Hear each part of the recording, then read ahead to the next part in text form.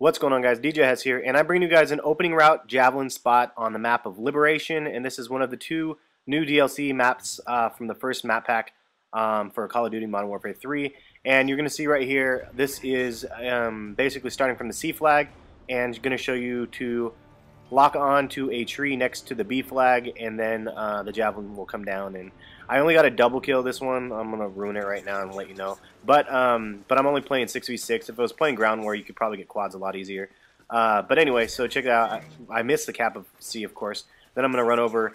I'm going to show you from a different angle after this initial one.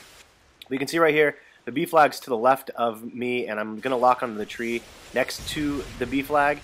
And you're going to see right here, it will come down and give me my two-piece right there. So I'm going to show you guys from one more angle. So far, the map packs are pretty fun. This one is a little too much sniping action going on for my taste. But anyway, here you go. So here is a tree again. You can see I'm locking on. It's just to the left of B, and this is, again, coming from the C side to the B flag. And you can see it coming up, and it'll come back down. If you guys like this video, give it a thumbs up. If you want to see more Javelin opening routes or Javelin videos, check the upper left-hand corner of the screen, and it'll bring you to a playlist with all my other Javelin videos. And yeah, it's kind of a bad angle, but I'll adjust it here, and you can see where I get the double kill.